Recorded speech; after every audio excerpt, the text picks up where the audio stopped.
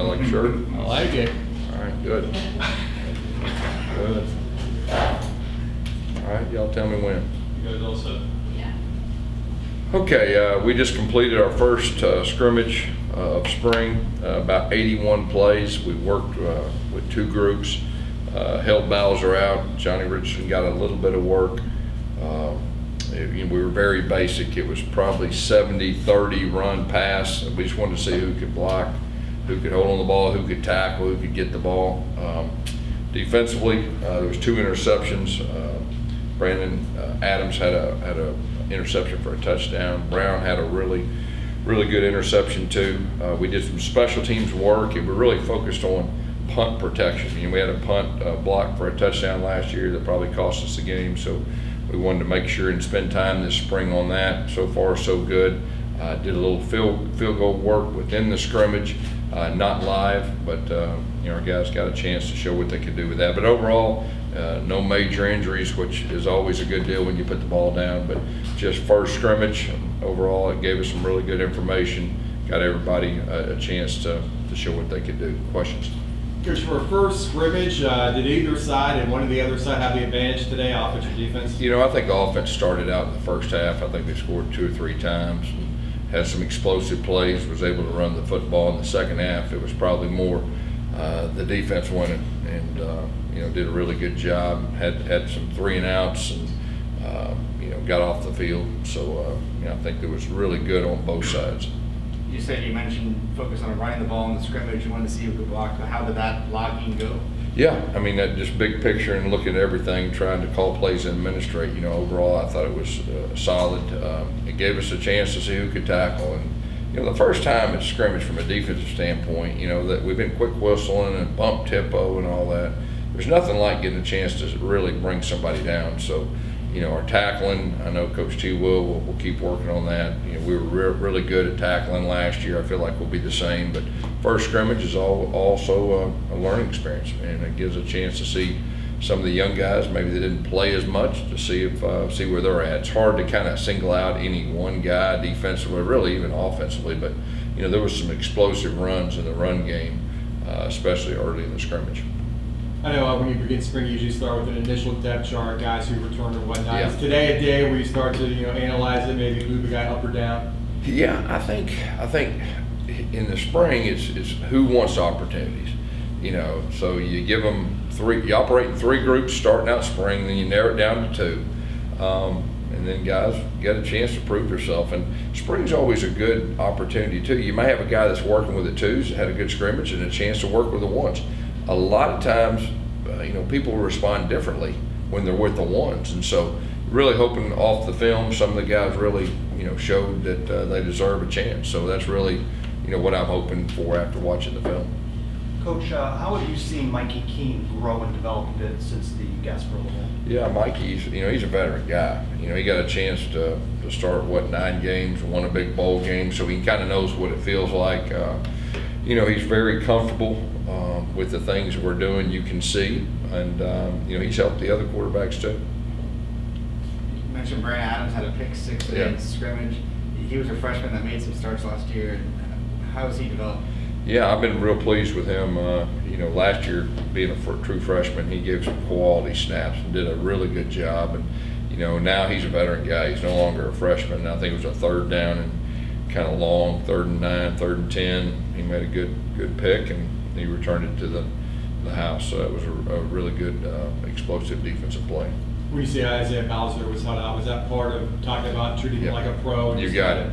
You got it. He chose to come back. He won't get tackled this spring, and we're going to be very smart with him. Now, he's doing a whole lot of the bump tempo stuff, and he's improved. You can tell. And it's all about him staying healthy, like we talked about. But he's had a great spring. Johnny Richardson's a guy too that we gave him a few carries, very explosive runs. I'd say he's better than he was last year too at this point. And so Johnny's a lot more confident. Like this time last year, he was kind of feeling himself through and all that. Now he's a really confident running back. And Coach Harris gave all his other guys a chance.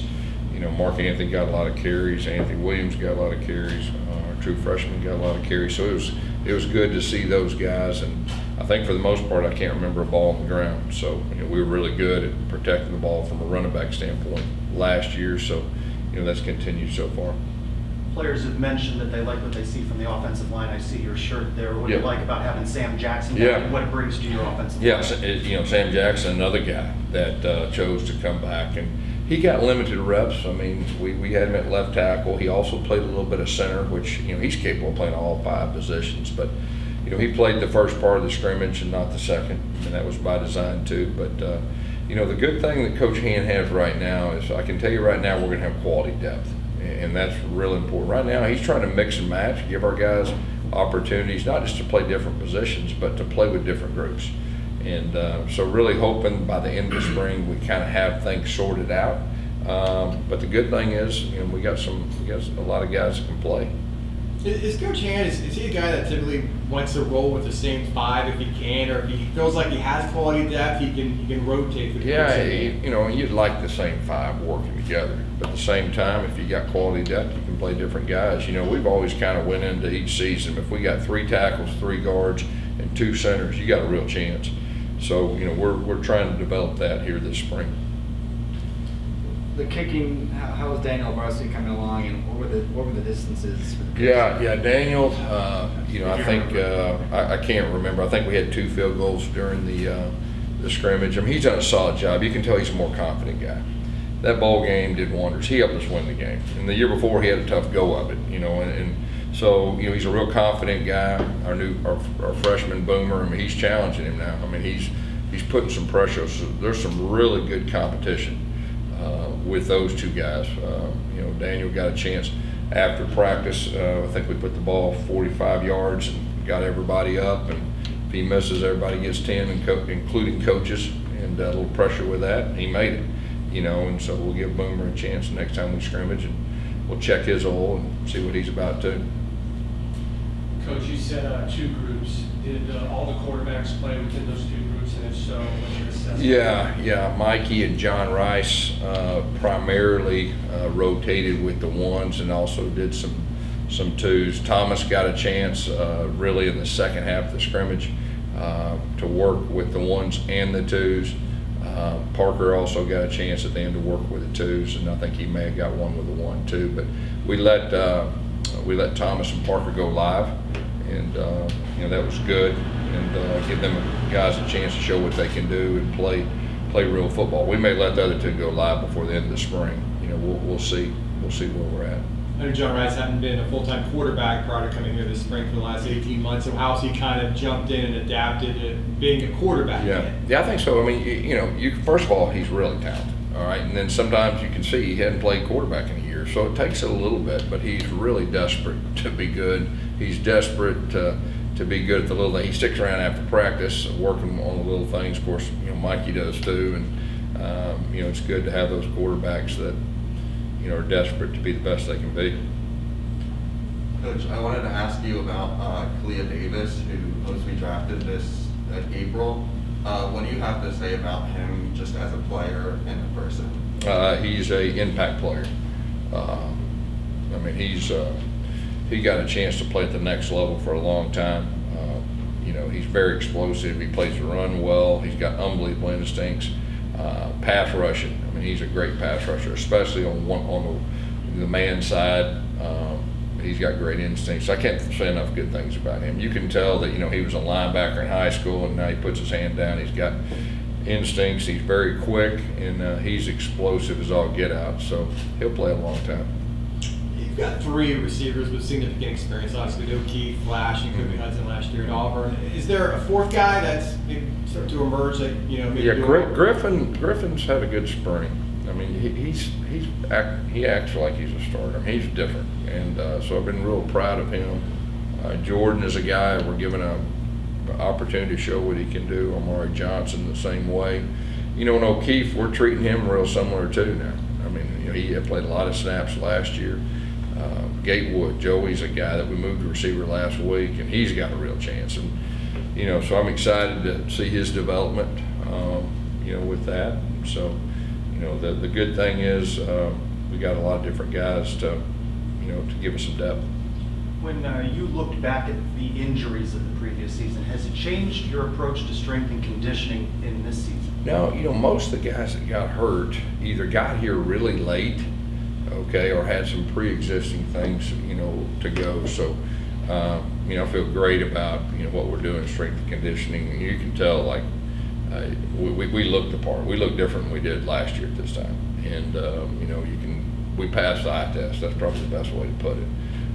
But no, I feel really good about our speed and development. Obviously, Joey Gatewood would be a really big target at receiver. What's the learning curve, going from quarterback to receiver, and how are his hands? Yeah, he's got great hands. He's got unbelievable hands. In high school, he played half quarterback and half receiver and kick returner, and he was just a dynamic player. So, but it's college football. It takes a while. Where to get lined up? Hey, what's the coverage? Hey, what do I adjust? Who do I block? There's a lot of little things. But the good thing, he's played quarterback, so he understands how things work together. So, it won't be that bad of a learning curve for him. He's already stood out and done some really good things. How does this spring camp feel different to you than your first year? No, it's just because we didn't know our players and our coaches were getting used to each other. Now it's completely different. So we got a really good understanding of our core guys, what they can and can't do to work on specific things to help them. And, and the staff has been together all, and we've done a good job with the two guys that we brought in. They've done a super job meshing with our staff. And you see that from your returning players as well, Oh, more yeah. buy-in and more understanding? Yeah, and they're starting to be the leaders, the standard, the players are the ones setting the standard. The coaches, I don't hear them near as much about trying to, motivate somebody to effort-wise or standard. It's more the players. And that gives you a chance. When you get that, you got a chance. So that's one of the things I'm most excited about. Coach, kind of nearing the halfway point of everything, what's kind of the schedule looking like? Are you working towards another scrimmage on Saturday? Or Yeah, we'll do around? something Saturday in the stadium. Okay, we're going to kind of see where we're at with everything. So we will do some type of practice. It won't be full-fledged scrimmage. We'll probably hold those for the last two Saturdays, but we will do something to get better. Last time you wore Isaiah Bowser, today wearing Sam Jackson. How many more shirts are you gonna wear this spring? Hey, as many guys we have, it's what we'll do. And those two guys are two of the better football players we got, and just really excited to wear their shirts. And so we'll see who else has one. How has Coach Lindsey moved into your coaching staff and fitting the players? Well, he already knew most of our staff already. He's worked with me for, this is the third different place, so he's so good with quarterbacks and relationships and just the whole offense. I've been gone a lot, up to this, with the spring with some different off the field things, and our offense hadn't missed a lick, and he's done a super job. Thanks. Appreciate it. Thank Thanks a lot, you all. guys.